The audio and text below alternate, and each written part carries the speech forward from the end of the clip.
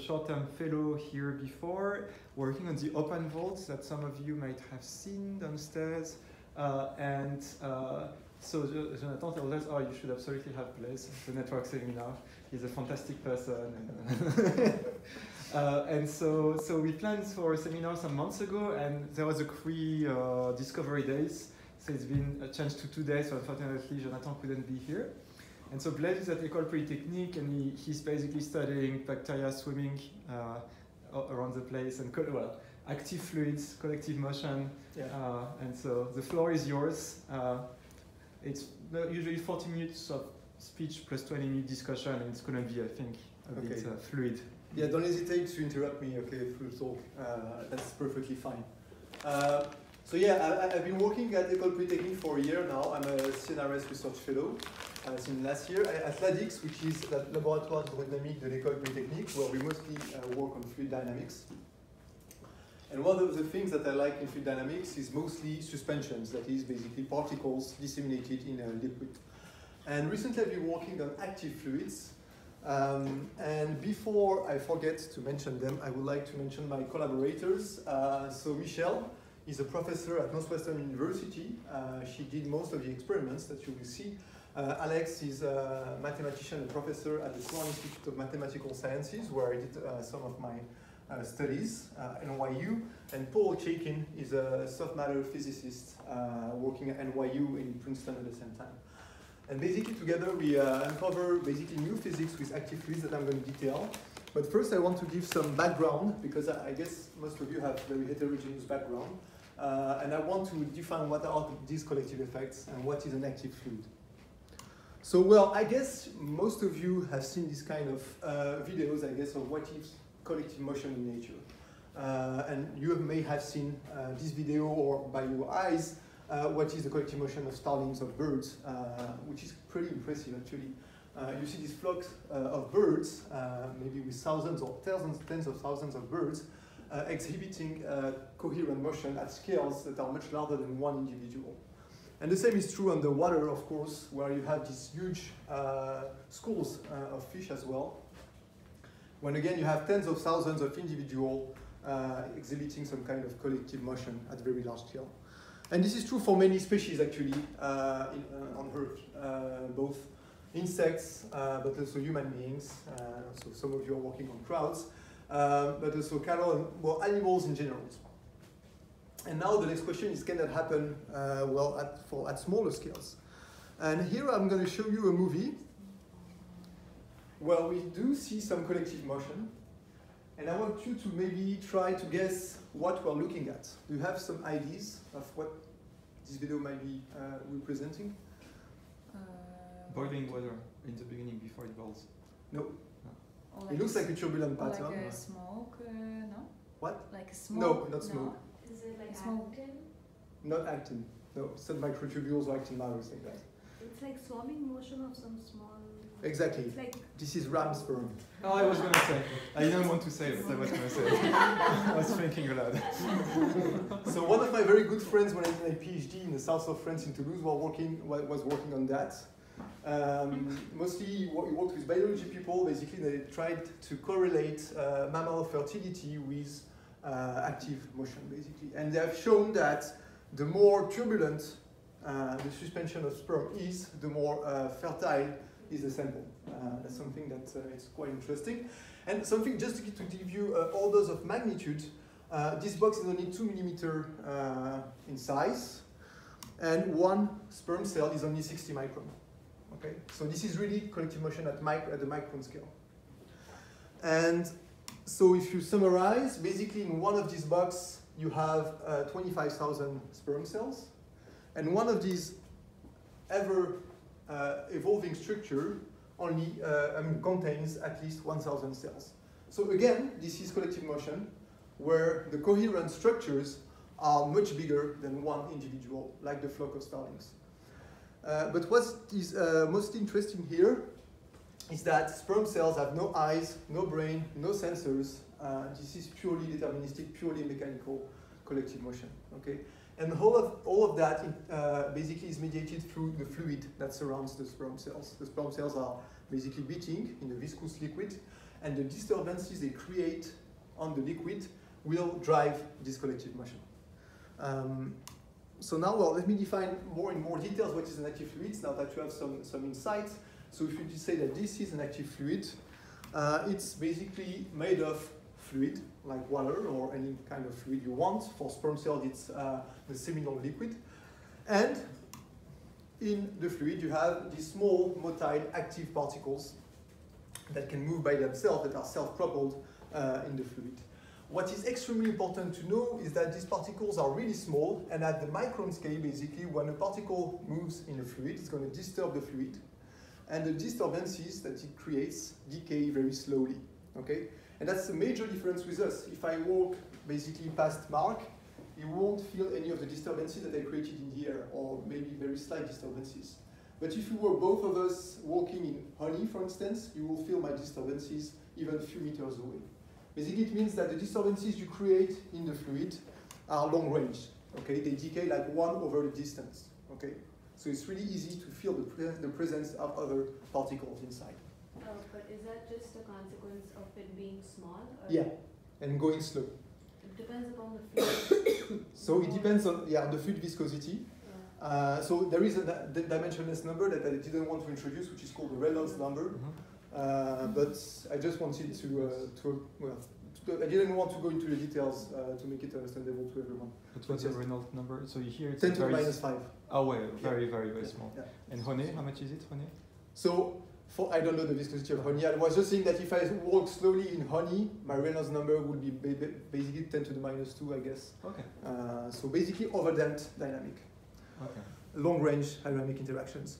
And so these active units can be either biological, it can be any kind of plankton, bacteria, well, any virus, microorganism that can self-propel, motile cells like sperm cells that you've seen, or tissue cells also that can crawl in liquids, but also synthetic particles. And that's something that has been, that has fascinated many physicists and fluid mechanics people. We see what happens in nature, we are amazed, and then we try to reproduce that in the lab and in our computer codes. And so people have designed catalytic particles, basically that can react with the fluid and generate flow, velocity on their surface, and then self-propel.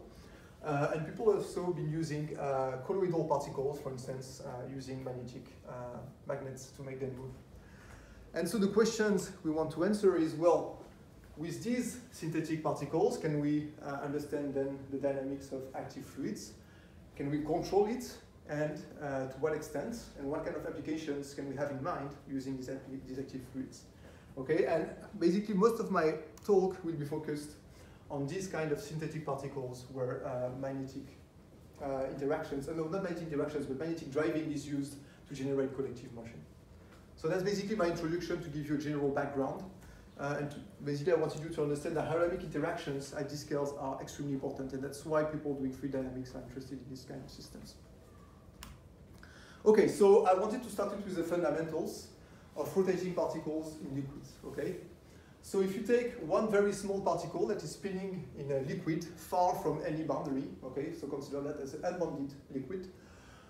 So tau is the rate of rotation, or the torque if you want, if you do mechanics, and y basically tells you the direction of rotation. So basically, this is the x direction, the z direction, and y goes out of the screen, basically.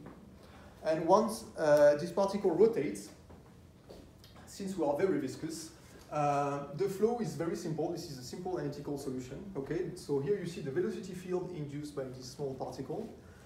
So the flow is purely axisymmetric. Okay, the streamlines. Okay, the velocity vectors are basically purely circular, and we can calculate the magnitude of this velocity pretty easily, and it decays like 1 over the distance squared from the rotating particle.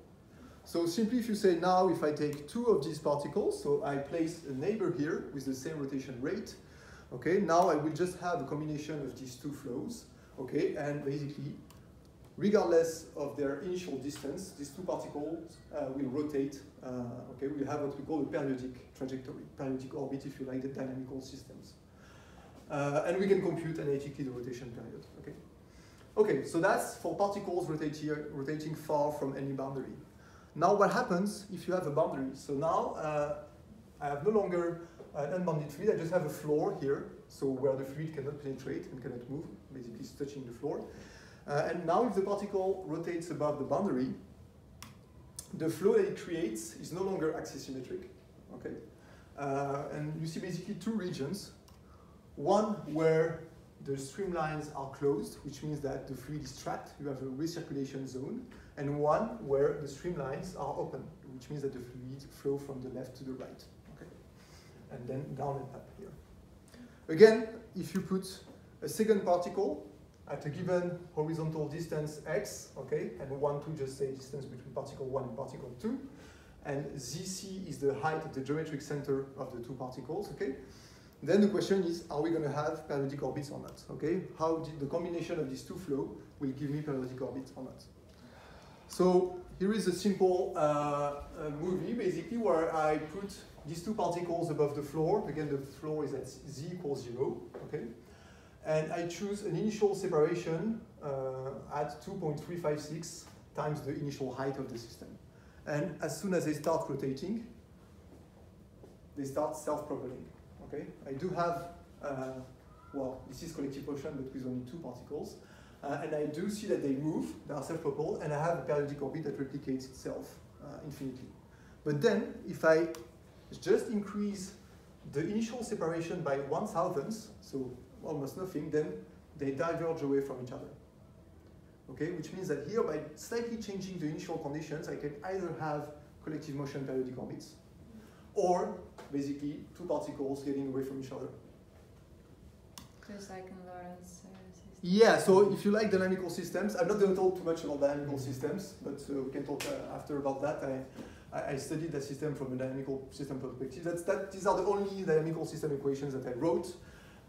Basically, these are the equations of motion for the pair of particles. Okay, here I did some transformations. I used translational invariance, etc. But basically, what you need to read from that is that we have only 3 degrees of freedom. Basically, the horizontal separation between the particles, the vertical separation between the particles, and the evolution of the height of the geometric center between the particles. And that's very convenient because the phase space only has 3 dimensions, so you can visualize everything and find the fixed point, etc. And so you can here see the phase space. That may look familiar to some of you to the pendulum or anything like that. Except for the pendulum, this is replicated many times. Here this is not the case. What you can see here in phase space is so this is the horizontal separation versus vertical separations between the two particles. All the colored trajectories are the periodic orbits, where the two particles move and rotate about each other. And the color is just the length of the period. Okay, so the closer they are together, the faster it goes. And all the gray trajectories are diverging trajectories. Okay, you can say much more about that, but I will skip it. All I can say is that basically the two movies I showed you, one movie is slightly on the left of this separatrix of this point here, and one other movie is slightly on the right.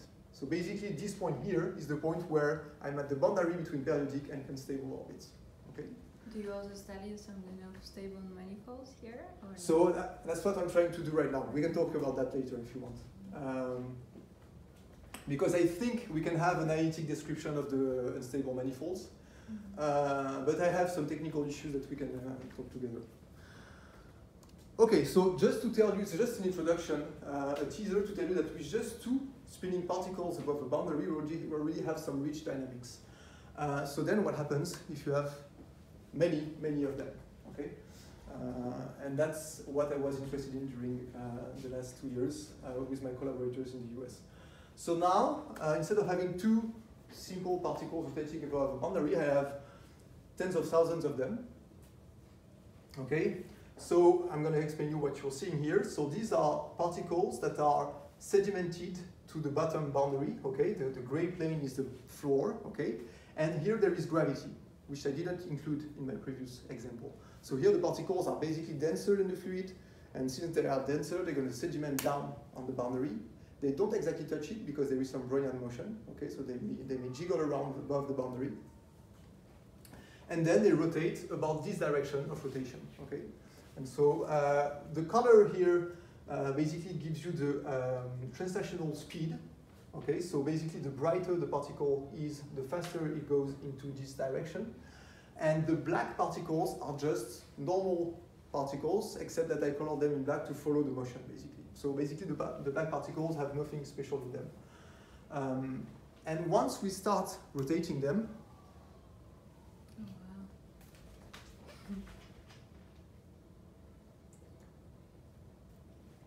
wow. not only we see some collective motion, but then we see some spontaneous self-assembly of the particles. Oh. Where did you do that?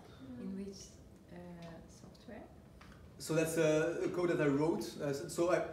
Basically my job is mostly to develop numerical methods.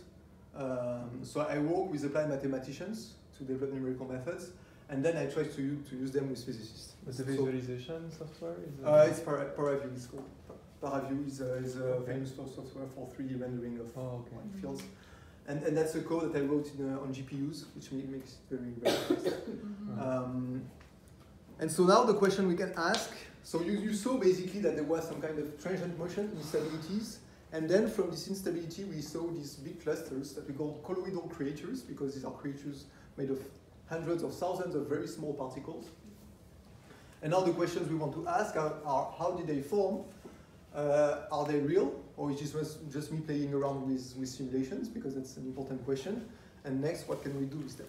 Okay. So now let's go to the lab, just to make sure I was not fooling around. So in the lab, our rollers, we call that rollers or spinners, I mean the name are just rotating particles, are very small particles again. So if you call A the radius of these particles, the radius is about half a micron in size, which is really small. And again, due to the effect of thermal fluctuations, or Brownian motion, if you will, these particles are so small that they jiggle around, okay, and their mean height above the floor is 1 micron. So they never touch the floor exactly, okay. They have a mean height which is half a radius away from the floor, basically. So these particles are here, sedimented above the floor, jiggling around. They are made of plastic, basically, polymer, and inside we put a small magnet, okay, very small magnet, small cube, that will help us to make them rotate. So these particles are in a microfluidic chamber, and basically all the dimensions of this microfluidic chamber are much bigger than the particle size. So basically you can really see these particles are spinning above a half plane in a semi-unbounded fluid. Okay? And the way we make them rotate, this is my best animation, is by spinning a magnetic field. Okay, so that's magnetic field B. That's we spin about the y-axis, and thanks to the moment of the magnet inside the particle, it will rotate in synchrony with the magnetic field. Okay, so this is as simple as that.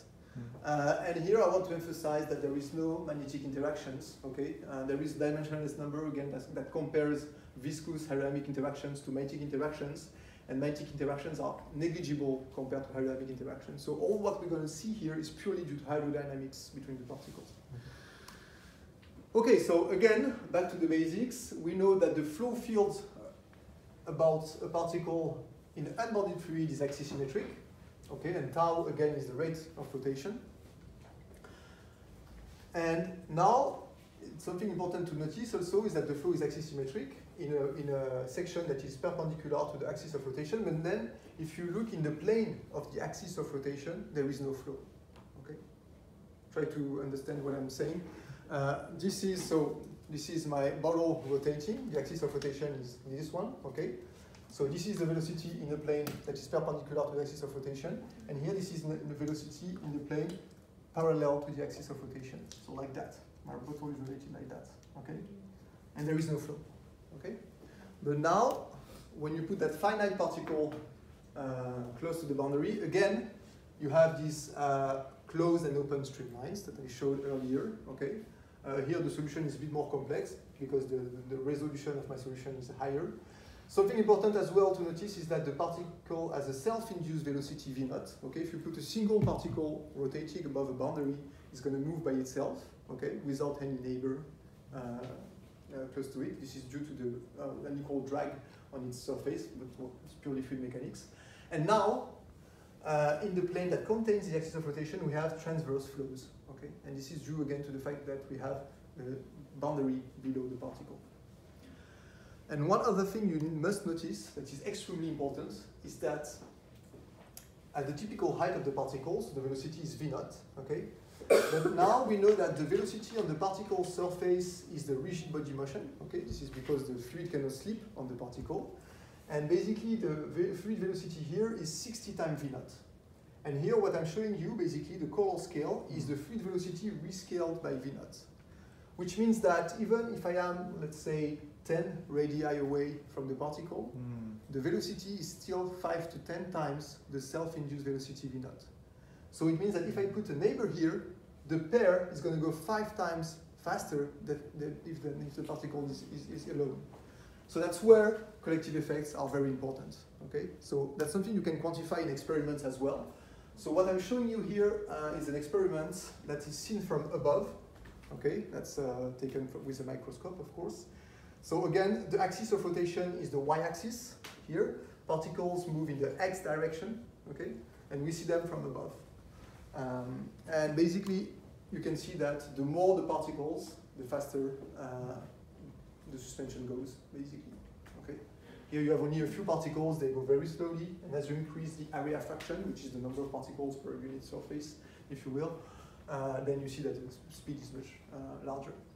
And these collective effects are extremely strong, extremely robust. Where do you have the magnetic field come from? How So the magnetic field is rotating about the y-axis. Okay, so it's pushing it like this. Yeah. Okay. Exactly. Okay. So that's something you can quantify. Okay. So here what I'm showing you is the collective velocity versus the area fraction of particles. Okay. And here that's for many different, a few different rotational frequency of the magnetic field. Okay. But basically the take-home message here is that the collective velocity scales linearly with the area fraction of particles with a large prefactor here. So indeed, the more you put particles, the much faster you go. Okay, so that's for a nice uniform suspension. Okay, here you see that basically the microrollers are uniformly seated on the surface. Okay, then what happens if you start with a strip? And now we are getting closer to my initial movie you've seen. So now we are seeing the experiments here. We see the particles from the top. And what we have done is that we have pushed all the particles on one side of the chamber. Okay, so they form a uniform strip here. We see them from above. Again, the rotation is about the y-axis, and they're going to move along the x direction when I'm going to start rotating them. And so as soon as you start rotating them, you get an instability with these fingers that are generated. Oh.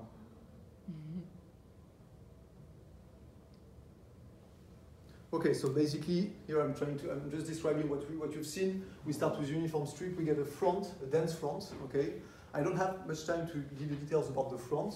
This is rather technical, but if you have questions, we'll be happy to talk about that.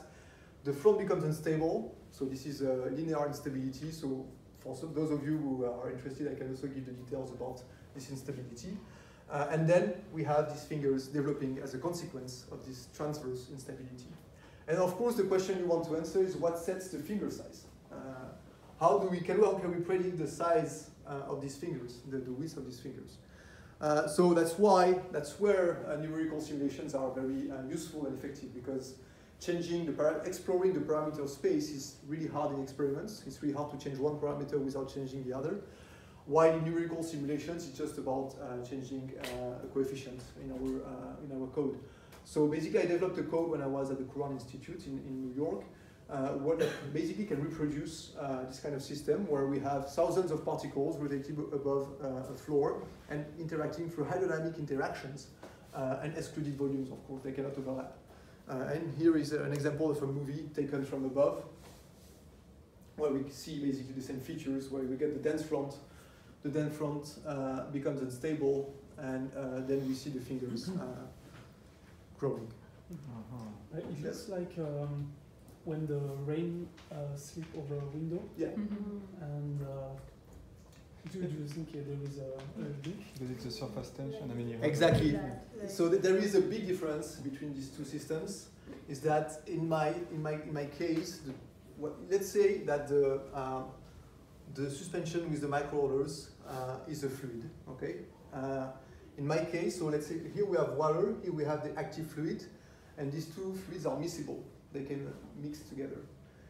And that's not the case for water and air, which are immiscible where you have surface tension. Basically, if you have a bubble or a drop of air, it wants to be spherical, and basically these raindrops that you see on the rain shield when you drive, for instance, are mostly due to surface tension versus gravity.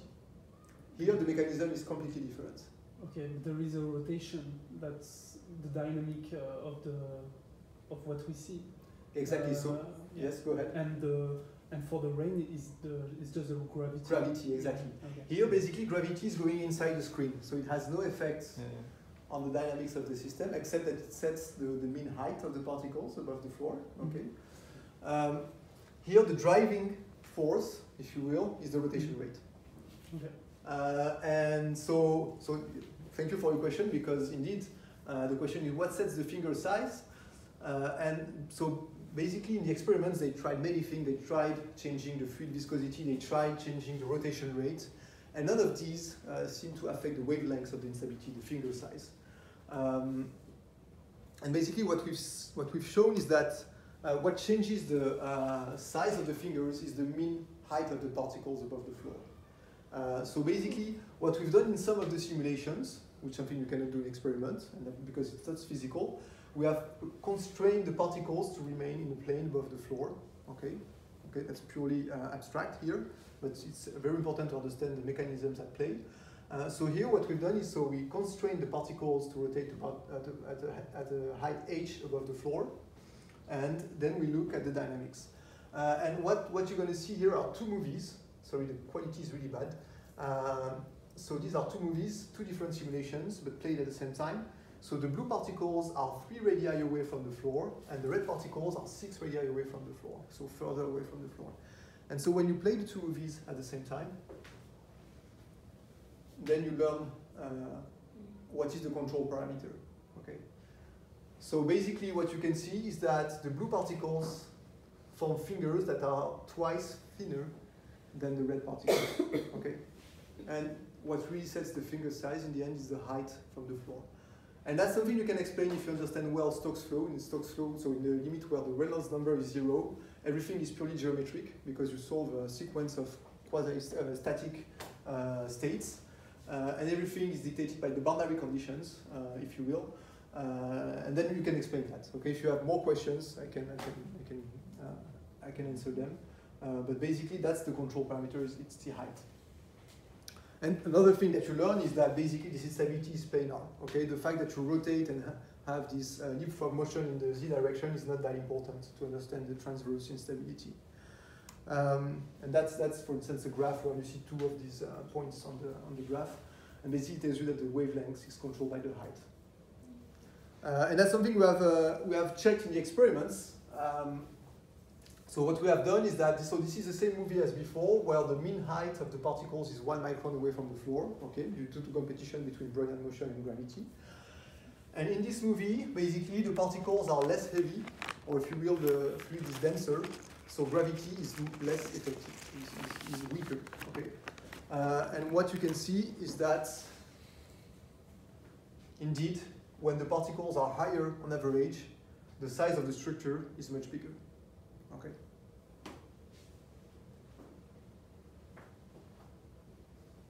So again, the finger size is controlled by the particle height. Okay. And we can talk about the details. So I've developed a continuum model and the theory for that. But here I'm just talking about the main results without going into details. Okay. What about these big ratios I showed you in the beginning? Because here I'm not explaining everything. So we know that we can have fingers. And now if we look at the flow around the fingertip, we see that the flow is kind of specific because, so this is the flow, the fluid velocity in the frame moving with the fingertip. Okay, so here I'm in the fingertip and I'm just looking at the fluid velocity around me. And what you see is that many streamlines are recirculating, which means that the particles that are trapped in this region will stay in this region. Okay. So that explains why the fingertips can break off from the rest of the suspension. Okay. And this is a kind of hydrodynamic attraction that has not been noticed before. So that's what we were quite surprised about, is that this is very generic due to hydrodynamic interactions. And this is due to the fact that, again, remember, one of these spinning particles generate transverse flows in the plane parallel to the floor. Okay, that's something you don't see if you don't have a floor below the particle. So again, this is a cut parallel to the floor. Okay, so the floor is below. The particles are rotating about this axis, moving in this direction, and each of them generate a transverse velocity field. And if you look in the frame of this collective cluster, it becomes a recirculating zone. So you have that, you have this hydrodynamic attraction, okay? And you also have... I'm trying to build yeah, go ahead. I'm trying to build intuition, so it's opening like that, and the higher density region is attracted towards the lower density region, so you create this thing towards the lower density region in the particle. Trying to feel of like how you create this. This recirculating motion. Yeah. So let me go back. Let me go back to this simple like just scheme here. Yes, this one. Okay. Okay. So that's the velocity field about one particle, parallel to the floor. Okay. So if you put many of them here, and go in the frame of the moving cluster. Okay. So right now you're turning in y. Along the y-axis. Yes. Along the y-axis. Y-axis, okay, like that. Okay. So something like that, so it's going this. So yeah. right now it's going straight, but if you couple that, so what you're saying is because of the kind of diverging lines. Diverging lines, exactly. This transverse flow, it sucks fluids from the rear and expels it at the front. So that will create, okay, so that's... And okay, if you remove basically V naught, if you take this field minus V naught, okay, you're going to get something that is recirculating. If V naught is big enough, okay? For a single particle, you don't have that, but if you have many of them, because of the collective translational speed. So you're going to show a critical threshold where that begins to be recirculating. And so I don't show it here, but I'm showing another threshold. So you have that, okay? Basically, once you're in the cluster, because of this recirculating region, you're going to stay in the cluster, at least in the plane. But then you also have this leapfrog motion, remember? When you rotate about the y-axis, you generate this flow. So if I put a neighbor here, okay, this neighbor, due to gravity, wants to go down, okay, but because of the streamlines, because I apply a torque on that particle, okay, this particle will also have a red arrow. This red arrow is the fluid velocity, okay, at this location, okay. So basically, if I'm close to a neighbor that generates these strong flows that go upward, I'm able to beat gravity and have this leapfrog motion that we see in the movies. Okay, and there is actually a dimensionless number that basically compares these two effects. That is this velocity that is induced by the neighbor over the gravity. Okay, and so when this number is really small, I am gravity driven. All the particles settle down on the floor and nothing happens. Okay. And when this number is really high, everything is driven by the rotation. Gravity doesn't play any role. Okay? I'm just showing you a few movies. So for small values of this B number, the particles settle down on the floor and just, well, move together really fast, but they move together with a constant separation distance. Okay? But as soon as my rotation is strong enough, I can beat gravity and start having this leapfrog motion. Okay? And as you increase B, this leapfrog motion becomes more and more perfect. Is it 4 pi, the threshold? Because 12 is 4 pi? No. Okay. I wish it were. No, I don't know, like 4 reduces. No, Mark, pi divided by E. I don't know. I'm trying. No, that's not the case. So again, I looked at this from a dynamical system perspective. This is very interesting. You have many bifurcations, fixed points. That you have a hub bifurcation actually. You have nucleation of fixed points. You have limits. I mean, it's just two particles is extremely rich already. So what I wanted to emphasize here is that you really have a threshold value to see this leapfrog motion. So basically, you need to rotate fast enough to make sure that you're going to have these ever rotating clusters. Okay. So now that you know that you have hydrodynamic attraction in the plane, transverse parallel to the boundary, and this leapfrog motion, basically the combination of the two help you understand better that movie. Okay. Now I play the same movie you've seen at the beginning. And now that you understand most of the mechanisms, that I did not explain all of them, but you know that you have aerodynamic attraction, okay, transverse flows, and leapfrog motion.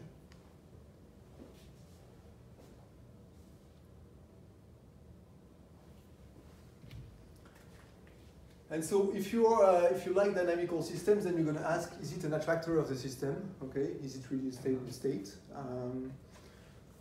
So what is really intriguing here is that indeed, let's fast forward the movie, they seem to last forever. There's no dissipation here.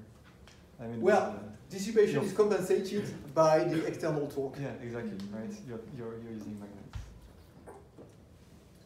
Okay. This is an active fluid, so you have some power input, external power input here. Okay.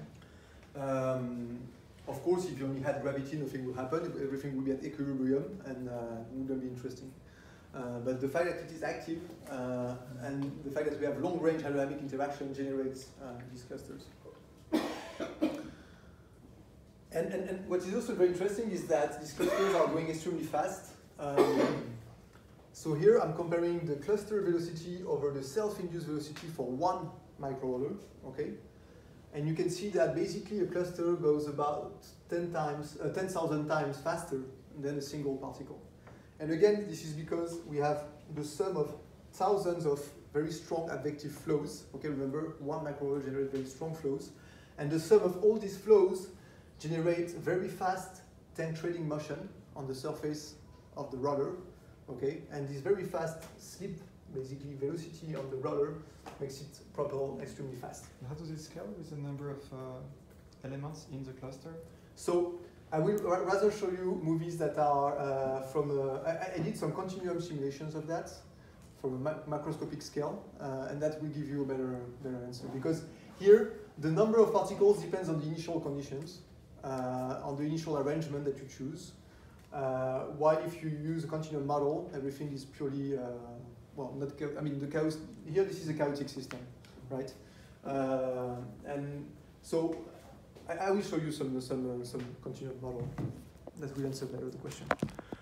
So again, that's also the flow field, but not the flow field parallel to the boundary, but perpendicular to the boundary, okay? So the boundary again is at z equals 0, okay? Everything is rescaled by the particle values. And so I can give you here a first insight is that the fluid velocity is much faster on the top than on the bottom, okay? Because here we have a boundary that dissipates